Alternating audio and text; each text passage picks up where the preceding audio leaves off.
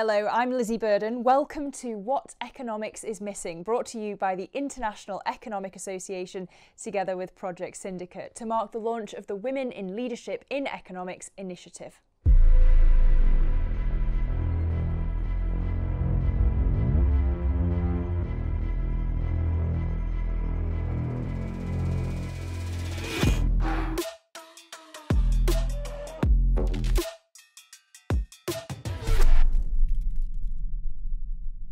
Economic decision-making affects everyone, wherever we are in the world. So you'd hope that the policy research behind it reflects all of our experiences and concerns.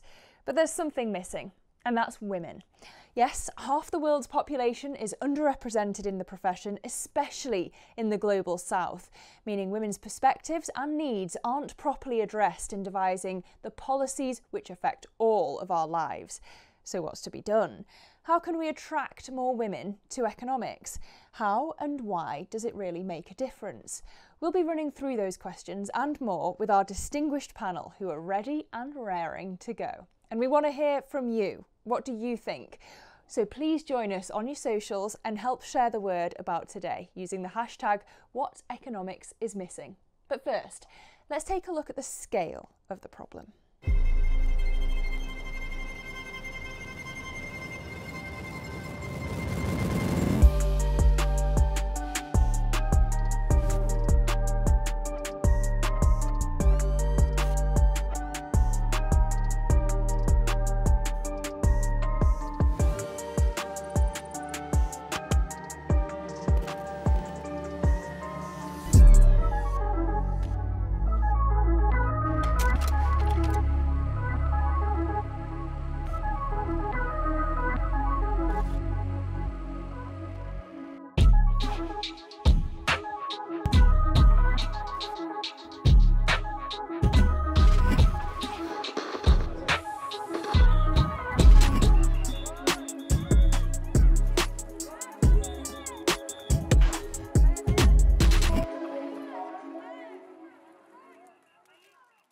Now, I'm delighted to be able to introduce our absolutely splendid panel for this session. Vera Songwei is Chair of Liquidity and Sustainability Facility and Co-Chair of the High-Level Panel on Climate Finance. Raquel Fernandez, Professor of Economics at NYU and Director of Women in Economics in Latin America and the Caribbean. Ashwini Deshpande is Professor of Economics at Ashoka University. And Manoush Shafiq, President and Vice-Chancellor of the London School of Economics and the new incoming President of Columbia University, the first woman ever to hold that post. Congratulations, Manoush. We'll hear from you all in just a moment, but first, Danny Roderick, President of the International Economic Association and Professor of International Political Economy at Harvard University, Harvard Kennedy School, on the challenge. Economics is about the effective and efficient use of resources. That's what economists are supposed to be talking about and researching. In our own discipline, we are wasting human resources to an unimaginable degree by not fully taking advantage of the capabilities and the skills of one half of humanity. To make economics more useful, to address our real-world problems, we'll have to have a much greater diversity of views and much fuller representation of women in the profession at all levels. There's a certain culture within economics that tend to discourage women from entering the field, from staying in the field, from rising in the field. And I think that sort of culture, that sort of specific to economics, is beginning to change in some countries in North America and Western Europe, but there's still a lot to do in the low and middle income countries, especially where our project for the International Economic Association will focus on. I'm delighted that Project Syndicate is hosting and co-organizing this event with us, the International Economic Association, as it is our launch event for a major new initiative that the IEA is beginning to undertake on women in leadership in economics. Our project wants to take these ideas and wants to apply them and broaden them to environments in countries in the global south and low and middle income countries where we have not made as much progress. So we want to actively engage with the economics profession in these countries, and we want to understand what specifically the problems are. I think one of the mistakes we would make is simply applying the solutions and the remedies that we've applied in the United States or in Western Europe and simply take them over to problems that might be faced by economists in South Africa or India or in Mexico. So that's the evidence base on which we're going to engage, both by developing the quantitative and qualitative survey-based evidence. The second part is the component of amplifying women's voices. So we want to reach out to economists and researchers, women economists in the developing world who don't necessarily have a lot of opportunity to access professional networks, global platforms, various forms of media, and don't necessarily or aren't encouraged to transform their writing and their research and ideas and present it in ways that can be disseminated, that can be placed on these global platforms. Our project aims to fundamentally alter the economics profession by removing obstacles to women's participation in leadership positions in the economics discipline through research, through understanding where those obstacles are, and through a variety of activities that will amplify women economists' voices in the global public sphere. Ensuring that women are represented and can rise to positions of leadership in the economics profession is important, not just as a matter of equity and inclusion, but it's also important to make economics a more effective and a more relevant discipline. Great food for thought there from Danny. Now let's put some of those thoughts to our panel. Vera, in your old job as Under Secretary General at the United Nations, you had an incredible overview of how the world works. How's the gender imbalance in academic economics affecting policy making? Here in the UK, only now, for example, is childcare at the top of the economic agenda in 2023. No, thank you. Thanks again. And it's an honor and a pleasure to be on this panel with three other very, very distinguished female economists. I think, first of all, the problem is real. And we see it a lot on the continent. In my old job, for example, I think one of the areas where we saw it was just trying, when I joined the institution, the gender balance was 26% women, and trying to bring it to 40. First, you have to find the women, and it was very difficult to get them because the few that exist are taken. But secondly, I think one of the problem is very costly for us because we don't then make the right economic decisions for the continent, particularly when we are trying to use very scarce resources. You have to make sure that every dollar is very well spent. But when you only have, male leaders making the decisions or male economists making the decisions, very often we find ourselves in meetings where there's two women contesting a solution because we've lived it, or we understand, or we know somebody who's lived it, and we know it's not going to work.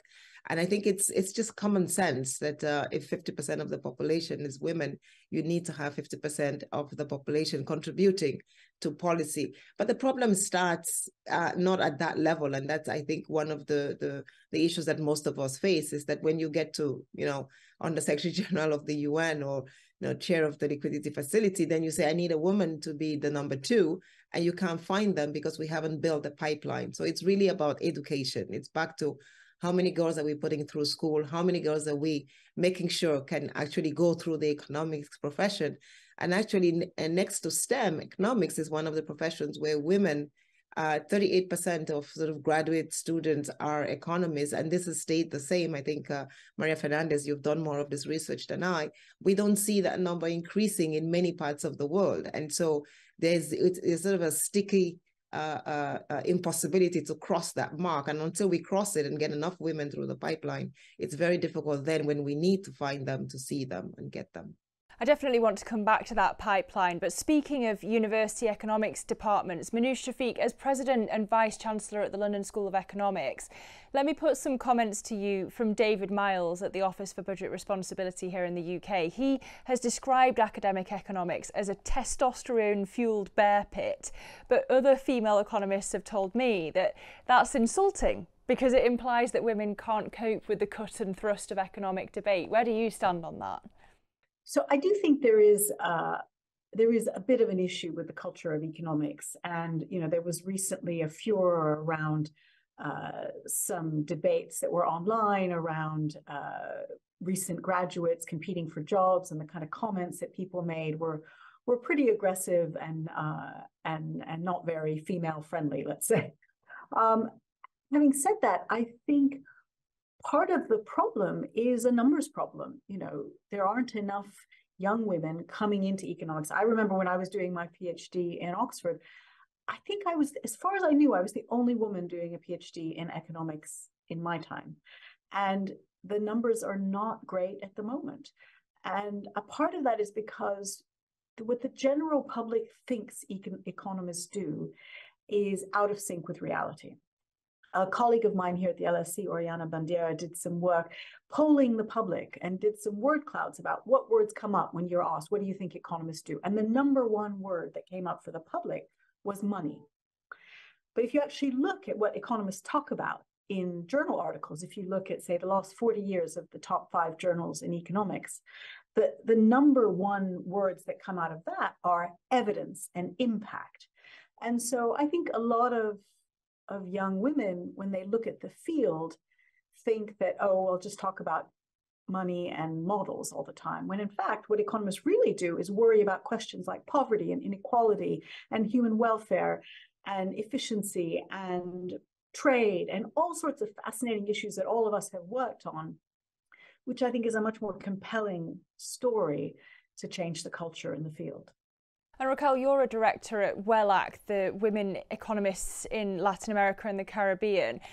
How did what Manu Shafiq said there chime with a more typical experience in parts of the global south that you work with? So I'm at New York University, so actually it chimes very much with NYU. In Latin America, and that's one of the main objectives of the project that we're doing, it's very hard to know the numbers. What WELAC did, and WELAC is Women in Economics in Latin America and the Caribbean. It's part of LACELA, the Latin American Caribbean Economic Association, which is a preeminent organization for economists in Latin America and the Caribbean.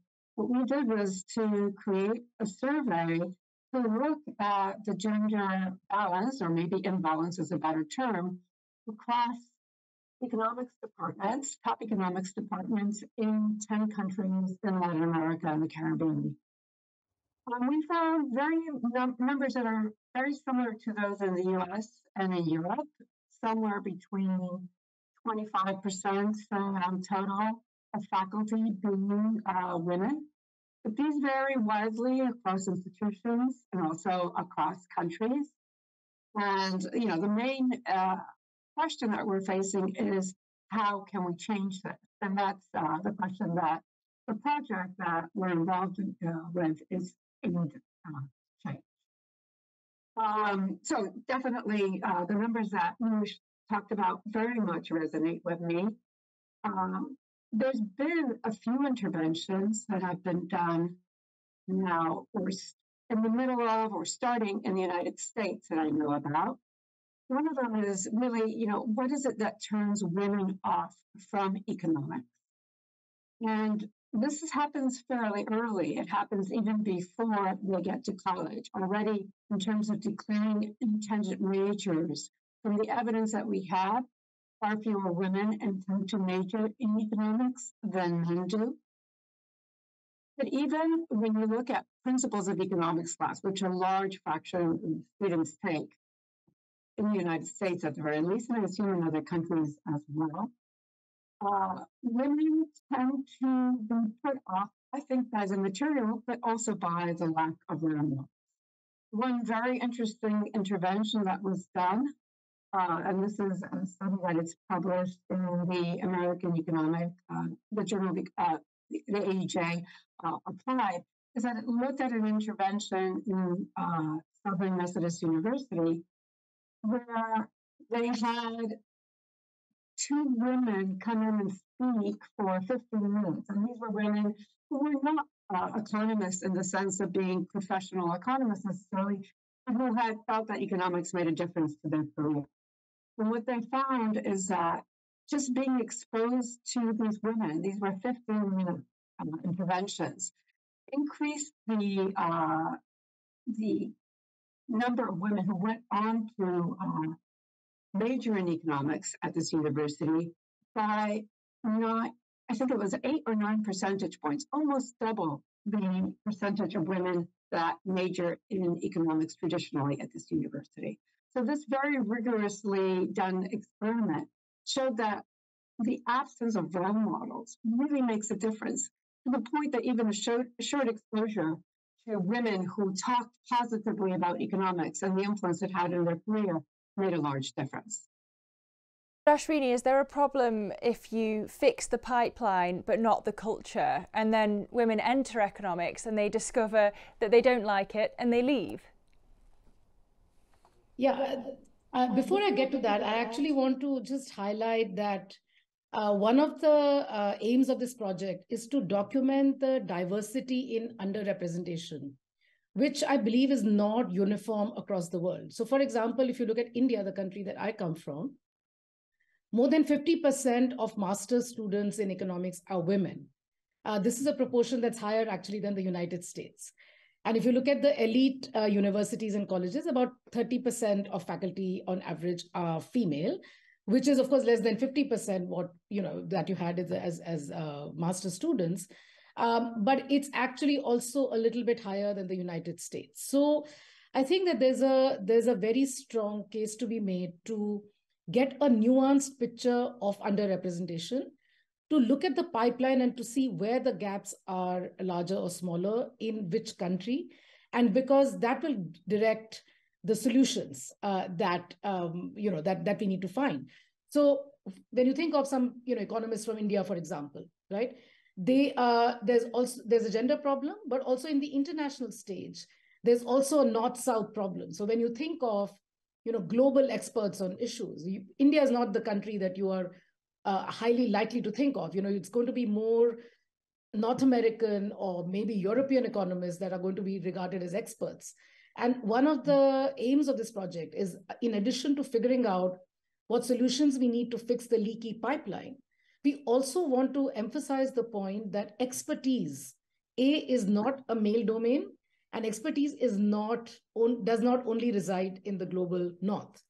So there is a great deal of expertise coming from women economists in the global South, which also needs to be amplified. And that's really what the amplification of female voices component is going to do. And what we see, and there are papers on this, which show how the range of topics that economics can address diversifies and becomes much more real and interesting as female authorship increases. So when you look at the range of papers that women economists write, they're going to look at labor laws, they're going to look at equality, they're going to look at maternity leave, all kinds of issues which earlier were not considered mainstream economics, right? So economics is about human problems, and I think the entry of women or the presence of a substantial number of female economists actually makes the palette much richer and much bigger. And so I think there's all kinds of reasons to fix this problem, which is what this project is doing through the IEA.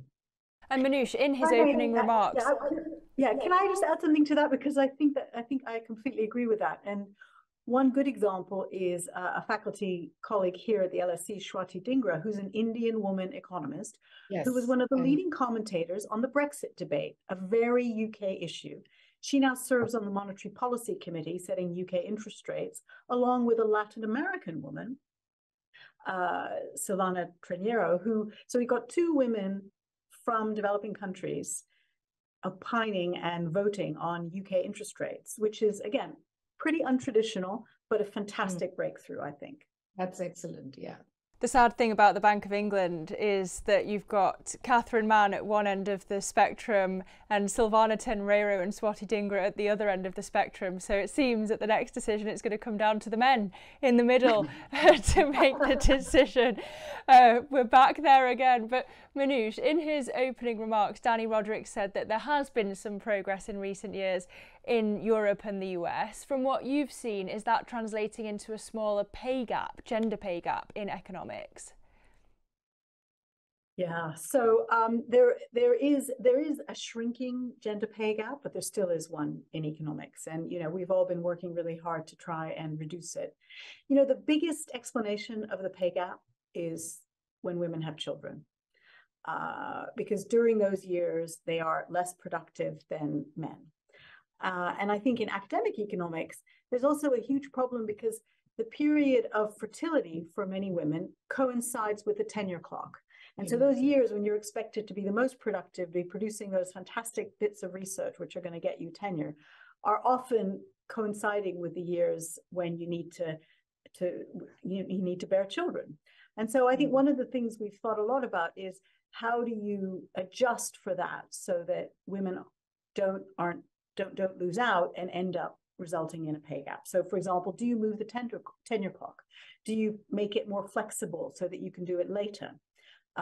As a way to enable women to be able to have children, but also continue to progress in their careers. There's a very nice piece of research that was done for scientists called Lost Marie Curies.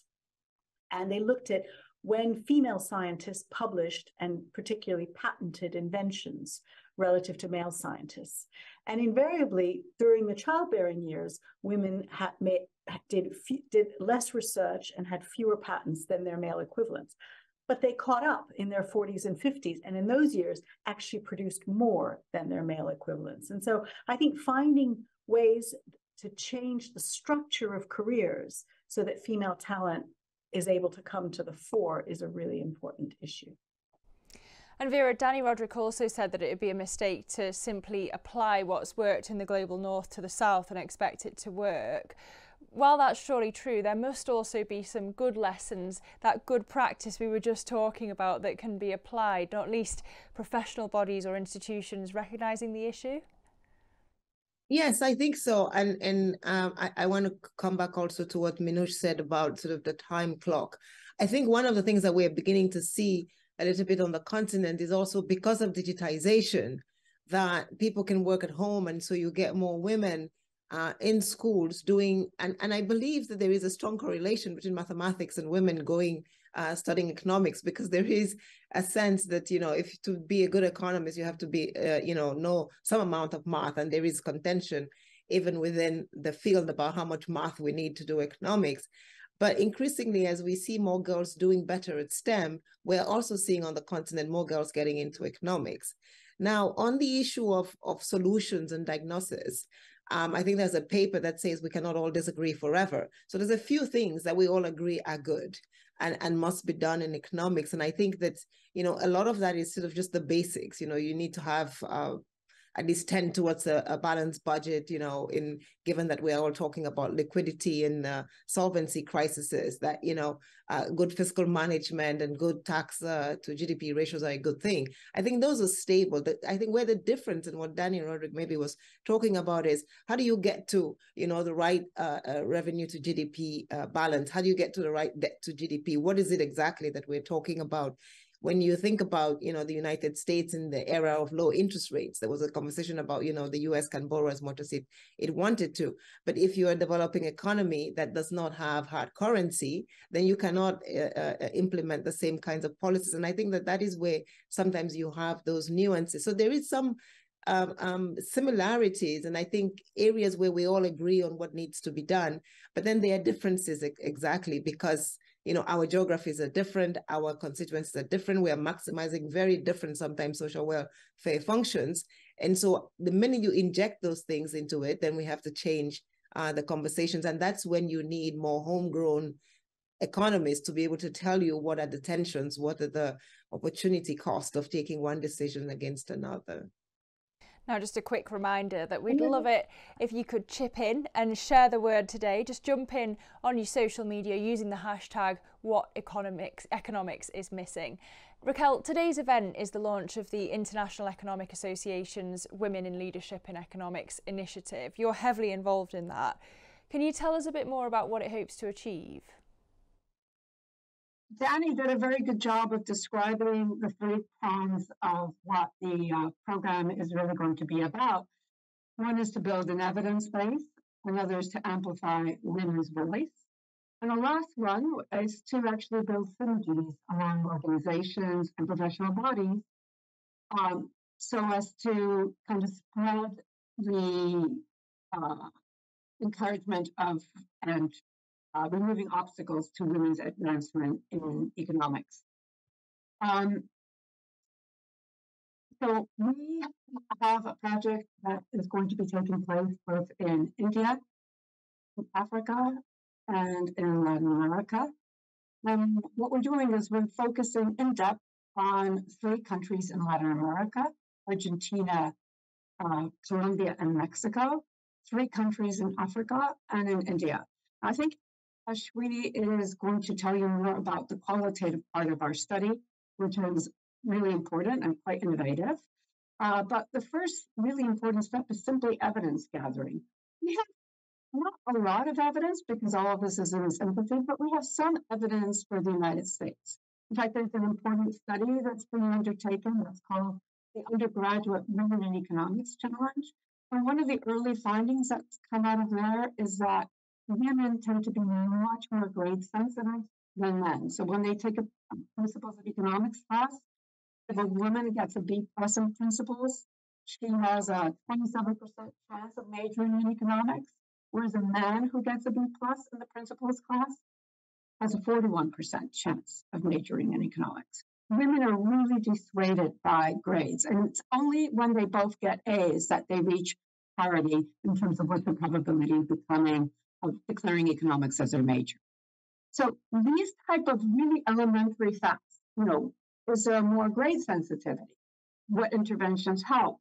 The importance of mentoring. That type of evidence is coming from the United States. So in addition to simply documenting the facts for the rest of the world, what we are interested in doing is getting in-depth knowledge of what interventions work and why in different contexts. The context in Argentina is likely to be quite different than the context in India. So being cognizant of the different obstacles and challenges faced by women, the sort of systematic biases or structural biases that might exist in different countries, it's really important to be able to formulate the correct type of interventions rather than simply saying this works for everyone. How much of a difference can bodies like the IEA really make? I'm sorry. Ashwini, how much of a difference can bodies like the IEA really make? So IEA is a professional association. It's a network of economists.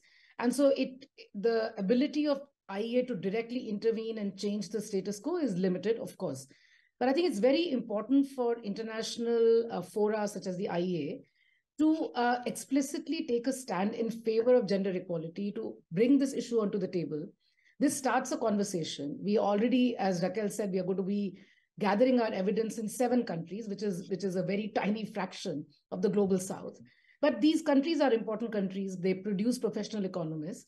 And so we believe that the evidence that we are going to get from these 7 countries will also inform our understanding of other contexts. More importantly, it has a signaling effect.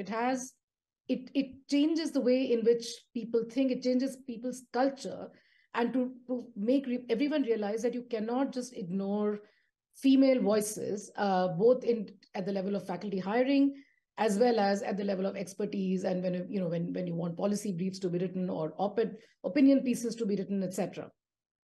Having said that, I also want to point out, the Minush talked about tenure, how the tenure clock coincides with the time when women tend to have children if they've decided to have children. And sometimes we have to also understand that well-meaning policies can end up having perverse impacts. And one of the things that our project seeks to do is going to figure out what exactly the impacts of which policies are going to be. So the policy that I'm referring to is giving paternal and maternal leave and extending the tenure clock for both the father and the mother. And there's a paper which shows that when tenure clocks get extended for both mothers and fathers, who are both researchers, men actually publish more. They use the extra year to catch up on their research and actually to do more research. Whereas women, that extra year actually goes in childcare. So as long as the norm of sharing the childcare burden equally does not change, you might have a very well-meaning policy, but with a perverse impact. Now, notice that this is in North America. So when we think of the global South and the global North, and we think of different social norms, I think I also want to emphasize that we need to problematize the conversation a little bit more. I don't think norms are so as black and white as, between the South and the North as they appear at first glance. So I think there are shades of gray in both contexts. And one of the things that the IEA project has is a qualitative component where we'll be tracking women at the cusp of change. So for example, women going from undergraduate to graduate, etc. And we're going to be tracking them for 3 years. So I think that's going to give us a lot of insight into what the actual constraints are that prevent women from, advancing further. I knew I could count on my panel of economists to tell us about the unintended consequences. I know that you are also fans of surveys as economists, so I want to do a bit of a quick fire round. Please raise your hand if you have witnessed firsthand what you would consider to be clearly sexist behaviour in the economics profession. 4 out of 4. Okay. Please could you raise your hand if you've found your gender has been a barrier in your career as an economist? Interesting. I don't know. Yeah. Half. Why, Manoush? Well, in my case, I certainly found myself being encouraged to do more girly subjects in economics. So, why don't you work on human resources and labor? And I'm like, but I'm an international macroeconomist. And so my gender definitely was a factor in how people wanted to see me and encourage me to move in certain directions, rather than subdisciplines of economics, which tended to be more male, where I was discouraged from going there. And I kind of stuck to my guns. And Raquel, as women's careers progress, sorry, go ahead. I can come in there. I think interesting, Manoush, because I think for me, because I have the gender and the race, I tended to be pushed to the race. Why don't you do something soft in Africa, right? So if there was a global monetary crisis, I couldn't have a view. I had to have a view about Africa. So yeah, in that case, I think it was my race that was the more dominant factor. That's interesting to get the intersectionality perspective. And Raquel, as women's careers progress, the less likely they are to stay in economics. I wonder what you think can be done about that in particular. That's a great question. We probably would need to make it context specific. I think that's kind of the general message of our project, that we need to understand the context in which it takes place. I think mentorship is important. I think knowing what the barriers are. In other words, the fact that men are maybe over optimistic or over, confident in many areas, maybe that works to their advantage. How can we advantage women in a similar fashion? Or how can we change how much particular self-confidence, over self-confidence matters? I think the most important thing is going to happen at different levels. I mean, one is simply the female share of undergraduate majors. In India, as Srini was saying, it's 50%. In the United States, it's about 30%. In Latin America, it's about, I think it depends again on the country. I would say it's probably around 40%. So it's pretty much higher.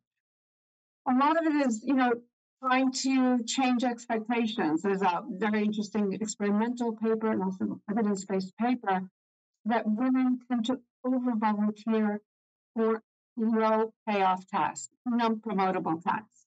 Who's going to, there's a faculty meeting, we need to, have some sandwiches. Who volunteers to go get the sandwiches? Or who volunteers to take notes on the meeting? Or who volunteers to, look at their colleagues' papers and make comments on it? A lot of women volunteer much more than men.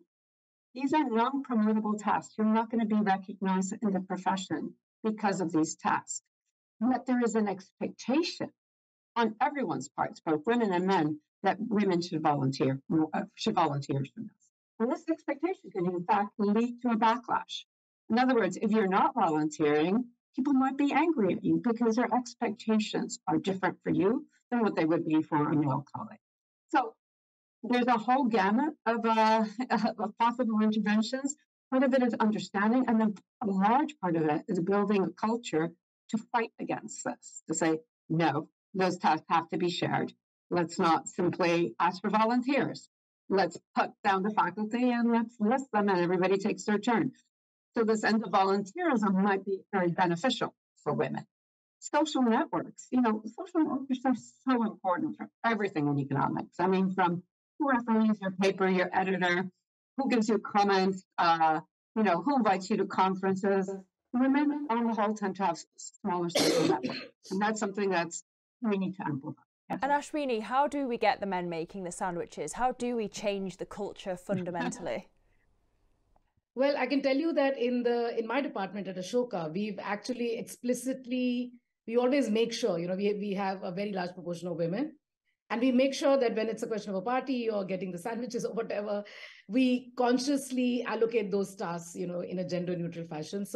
But that's because there's a critical mass of women and we are feisty, we are spunky, and we get the men to share in those tasks.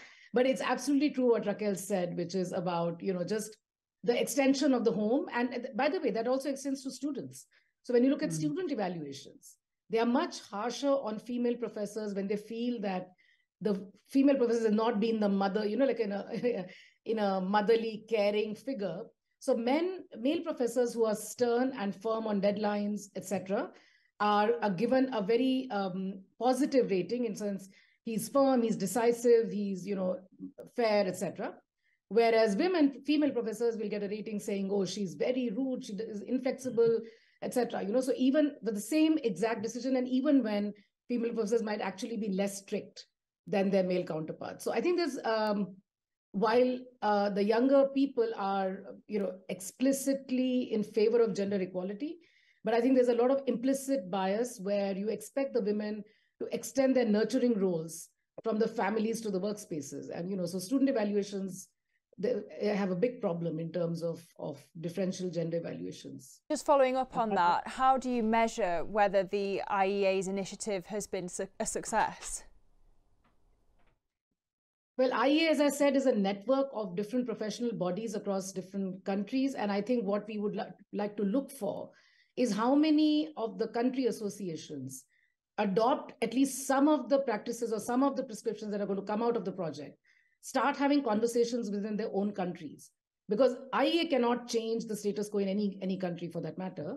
And so we are hopeful that in our December conference, annual Congress, we are going to have a session in which we're going to talk about these issues. And over the 4-year course of the project, we are going to keep on highlighting these issues through these kinds of fora, as well as in other forms. And we are hoping that the domestic economic associations, the country economic associations, will take up some or all of the issues that the IEA highlights. It's been a real... Go ahead. I think the best way to change the culture is to change the numbers and to have more women. I think that will transform the discipline. And so I think, we've done things at the LSE with things like pre-docs, where people who weren't thinking, who come from backgrounds, usually women, ethnic minorities, who don't come from backgrounds where they would expect to do a PhD, we give them pre-docs, and we've allocated them specifically for underrepresented groups to help them enter a world of research in economics. And if they do well, we've earmarked specific PhD scholarships for underrepresented groups. And so I think getting the numbers up would be the biggest source of success, because I think that will change the culture of the discipline. And other disciplines have done better than economics. Medicine, law, engineering have done better than economics. So I think it is possible. Really interesting to get that comparison to other fields. It's been a real pleasure and an absolutely fantastic discussion. I've had the honour of chairing a number of panels on women and diversity in economics, and this has been absolutely one of the best. One question though to everyone just before we go, and just a sentence each please. By the time I retire in 40 years, will I still be getting invitations to chair panels on this topic, or is there a chance it will all be resolved? Vera, you first. I'm hoping it will be resolved. We have Minouche, we have Christine Lagarde, we have Ngozi, we have a lot of women now in economics and practical fields, and hopefully young girls can see that it leads to something real and concrete and will do it more. Minouche? I definitely want to stop talking about this in 40 years if I'm still alive. Raquel? I agree. I think in 40 years, we will not be talking about this. Ashwini? Yeah, I agree that I think in 40 years, things will change a lot. I think you'll be chairing panels which honor, major women achievers in different fields. So those are the kinds of panels you'll be chairing. I like it. Ending on an optimistic note. That's all we've got time for today. Thank you all so much for your contributions, for making this launch of Women in Leadership in Economics initiative such a fantastic event. But most of all, thank you to you, the audience, for watching. It really wouldn't be anything without you. And please do visit the IEA-world.org website, where you'll find lots more information about the IEA's Women in Leadership in Economics initiative.